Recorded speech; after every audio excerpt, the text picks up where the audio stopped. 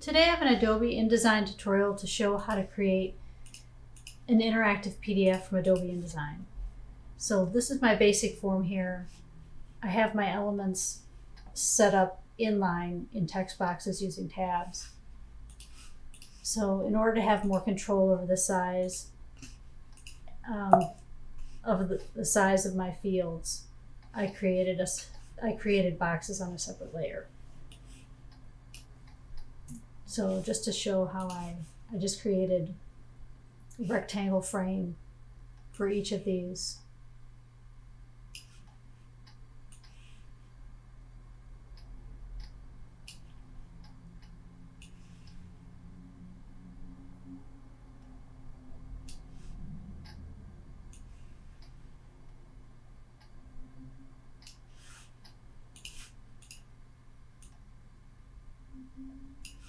It's also a good idea to align elements as you go using the Align panel.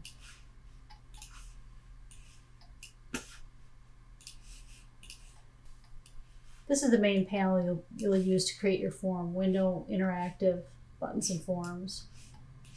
So, for example, I'll select all my fields and then pick Text Field.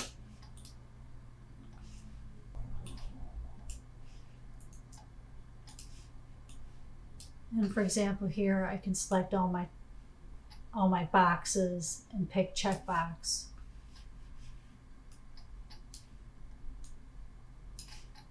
And then make my individual selections. You can also change the name of the field, add trigger events, but I want this to default normal off. When the form is opened, I don't want the check to appear. I want it to be blank. So that's pretty much it for the InDesign, the basic InDesign end. So I'm going to save my form, export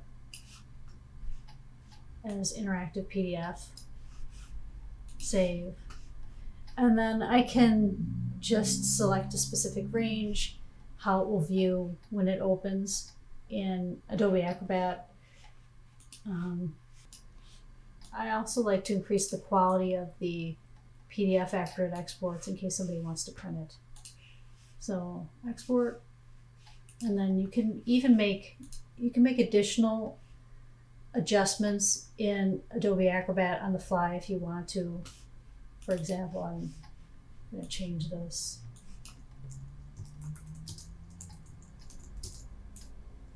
Date 1, and I'll set the format as date.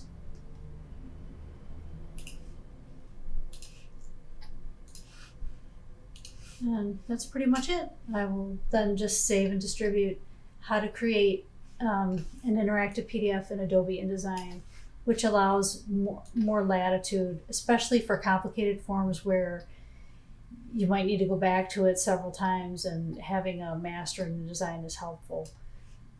But that's it, creating an interactive PDF from Adobe InDesign. Thank you for watching.